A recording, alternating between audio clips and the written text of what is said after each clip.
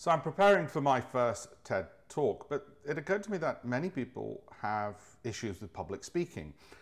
And so I've gone through the book TED Talks, and I'm going to take you through what I've learned so you don't have to spend as much time preparing for your talk. This is a one-page summary.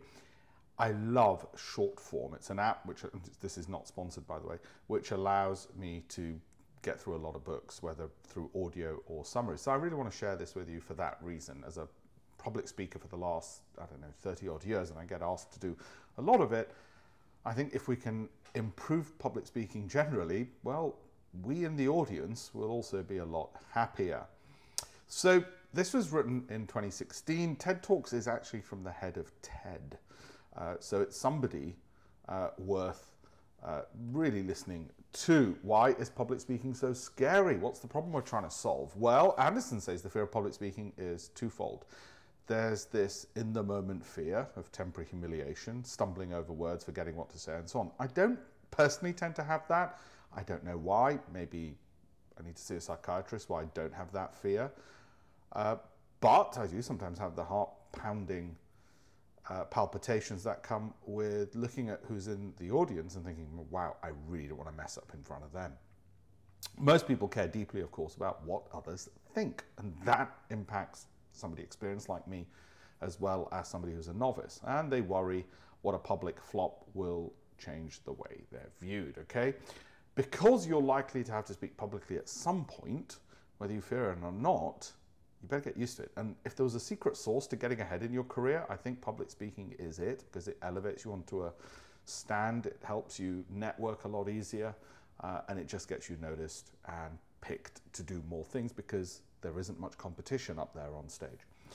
Anderson says the first step is to face your fear by debunking common misconceptions. One misconception is you need to have a stage and an audience to be a public speaker. Not so. I'm public speaking right now, if you think about it. As Anderson says, that isn't to say that the idea needs to be new to the world. It need only be new to your audience. And presumably public speaking, whilst it's not new, the things that I'm going to share with you in this presentation will be hopefully new to you. Your idea is the topic you want to discuss. Okay, we've got to get that nub of an idea first. Some ideas are big, like an invention that'll save lives, making the world a better place. Others are just an observation about human nature, and from that you can start your talk. To avoid it being rambling, work out what the idea is first that you want to get across, and don't make it too big and rambly. After coming up with that idea, Anderson says the next step is to determine your through line, the lesson you want your audience to take away, because you want them to have something left in their mind. They can say, right, this was about improving my public speaking, and these are the ways in which to do it, and that's a problem which is worth tackling and overcoming. Engage your audience. Developing a solid idea and strong through line are the first steps to a successful speech, but they don't guarantee you'll make an impact. Anderson explains that you must connect with your audience in order to be effective and memorable. For me, it's all an act. When I'm on stage, I'm on stage as an actor, okay? I don't obviously go around in conversations with friends, waving my arms around and being so animated. Otherwise, they'd just think I need to sit in a dark space. It provides strategies for engaging your audience based on the type of speech you're giving. So what are some of these strategies? Well, meet them where they are. Spark the audience's curiosity, for example, by posing a question without an obvious answer or showing a striking image. Introduce terminology and concepts one by one using familiar metaphors, clear examples, and stories. Do a jargon check, remove the jargon. So when you're preparing that speech, you've got your idea, then break it down. What's the opener? Don't just rush into it. Take time to think these things through. What could be a good hook? We all watch TV where we see the first opening scene of a series. They're trying to grab our attention. Or a good article you might have read, and you see in the first paragraph, oh, they've twisted it. I wasn't expecting that. Those are hooks. You can use that in your own public speaking. Okay, always stay on topic, unless you're an amazing speaker, in which case ramble on. But for most people, they should really stay on topic. Clarity over accuracy. Now, that's a difficult one. But what I think he's talking about there is it's better to make a clear point than have 500 footnotes that you're reading out and saying, let me modify that. Well, sometimes this, and being rather weak, it's better to have clear data points, and then you can always offline talk about the nuances, but make that high impact key issues first, and obviously always be truthful. Tell them why this matters to you and why it matters to them. Strategies for persuasive speeches. Now, most of the speeches I give fall into this category. To change someone's opinion, Anderson says, you must nudge them in your direction one small step at a time. One small step at a time. Grab a piece of paper, work out the end goal you want and the starting points and how those bits are going to connect up. Okay? Appeal to logic. That's one key way, obviously, of persuasion. I mean, the Greeks came up with this.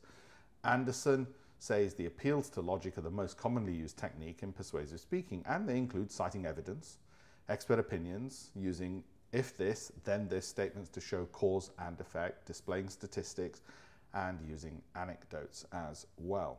Discredit the opposite stance. That's another way of doing it. Humor can sometimes work. Anderson says an effective persuasive technique is to display the opposite viewpoint and show your audience why it won't work, why it's an inferior choice, or why it's dangerous or immoral. Okay, and you've got to handle the other side. Remember at university when we're writing essays and we're trying to make an argument, we've got to tackle what the other side is saying and then why they're wrong. But don't create straw men, don't create false arguments of what the other side's saying just so it's easier to blow over. People aren't stupid, they can see through that. Okay, Anderson provides 5 strategies to connect with your audience. Meet their eyes. I know that can be difficult and a bit intimidating. Drop your ego. Look, if you get something wrong, you know, I've dropped papers and all sorts and I've laughed it off. They want to help you. They want to be on your side. And it's okay to be vulnerable and saying, you know what, I'm a bit nervous. First time I'm doing one of these, or whatever else it might be. Use humor if you can, if you're natural at it, I am. If not, tell them a story. You know, stories are really powerful. Make it short, pithy, practice it on someone. And, you know, generally practicing storytelling is really good. You know who I practice my storytelling on? My son. He's 4 years old. If I can keep the attention of a 4-year-old, you're laughing. You can use any or all of these strategies in your speech. Okay? Writing and rehearsing your speech. All speeches fall into one of 4 categories. Scripted and memorized. Wow. Scripted and read. Don't like those. Unscripted but planned out. That's usually me. Unscripted and given off the cuff. Sometimes I've had to do this. Anderson strongly discourages winging speeches as he considers them disrespectful to the audience and their time. And I'd agree with that. He explores the benefits, risk, and rehearsal strategies for the other 3. Scripting and memorizing is the favorite option because it gives a feeling of control and preparation. Now, my TED Talk will be scripted, but I'm not going to read off a script. I'm going to try and memorize it.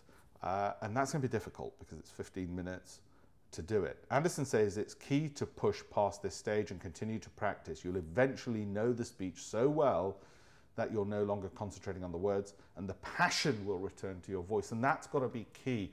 You know, sometimes at the top of my speeches, before I even go on, and if it's just an outline or just a comfort blanket, even though I'm not going to be reading off it, I'll write passion, okay, at the top to remind myself, because we forget how much this stuff means to us when we're in the heat of the moment. Writing and rehearsing your speech. Benefits to this, Anderson says there are 2 occasions when reading your speech works well, and I try and avoid it. Firstly, if the speech is paired with gorgeous imagery and your audience's eyes are on your images instead of you. Okay, that makes sense. Category 3, we're jumping around the categories here. Unscripted. Say something dramatic within the first minute. And I'll usually have written out or memorized in my head how I'm going to do my opening. And that really calms me down and calms down how I'm going to go through this. Show a fascinating image. That's always, it's a bit of a ploy, but you know it works. Pique their curiosity with a question or counterintuitive statement. For instance, my talk is, if you're so smart, why aren't you rich? I think it's a question worth investigating. I look at the research and the connections between wealth, happiness, and the causes of wealth and happiness. And IQ is only one of them. And then I look at what the research shows might actually help. Closing, apply what you've discussed to a broader situation. So for instance, in my case, it's not just about money, it's about happiness more broadly. Declare a personal mission. I have a mission to teach more people about wealth creation. And I think that's important because it's important for their mental health, it's important for their productivity, and it's important for their later life and retirement. You see, the bigger thing, leave them with a dream. Call them to action, end with beautiful language. So there you have it. The closing could be the Julius Caesar type, Veni, Vidi, Vici. You have to be Julius Caesar to pull that one off. I do like General Patton, but I hate reading. You can't read a great quote with the passion Patton delivered it by reading it off a script. It doesn't work. It's a cheat. It's a cop-out. I've seen speakers do it, but unless you've got the same passion and you've held it all the way through the speech, then it ain't going to work. If it just suddenly pops up because you think, oh, I'll leave them with this and I'll just, you know, they'll give me the same cheer the soldiers would have given Patton, it won't work. Thomas Jefferson, a bit more sedate, life, liberty, and the pursuit of happiness. I mean, these kind of words, you know, they all come in threes. Those closings, they work well, especially if it goes back to the beginning as well. Small lectern. Above all, dress in something that makes you feel great. Dress slightly more formally than the audience, he says. Avoid accessories that make noise. Probably one more for the women than the men, I suspect. Avoid black, white, and small patterns if the speech is being video recorded. Consider where your microphone will go. You know, I always want to know, is it going to be on a lectern? Because if I'm turning, that's going to cause loss. Is it on a lapel? And if I'm holding it, well, then I've got less room to use hand actions, and you need to practice accordingly for all of those scenarios. Okay, voice and movement. When you're telling an anecdote, speak more quickly because the information is easy to take in and process. When it's scientific data, speak slowly. You might even have to repeat it. When you're explaining a concept, slow down so the audience has time to digest and comprehend the information, especially data. Add a few pauses to highlight important points or to allow the audience, well, time for laughter, hopefully, with you, not at you, but also to let a point sink in because they might have got distracted during that time frame. What about managing your nerves? Well, he explains that adrenaline gives you energy and animates your voice, which can be great for your speech. The following are ways that Anderson says you can manage your adrenaline and project confidence at the same time. If all else fails, Anderson says to simply tell the audience you're nervous. I like that one. I like that one. Okay, they want to root for you, and admitting that you're experiencing nerves only makes you more relatable. And people often forget to do this. Right? That's it. That's where we go. Thank you all very much. Like and follow for more. I'm going to give more short form book summaries to people to help them in all sorts of subjects, from public speaking to how to write well to being a better entrepreneur. So like and follow for more, and have a look at the links in my bio as well. They're all also at my campaignforamillion.com, campaignforamillion.com, and you get lots of free materials there as well. Thank you.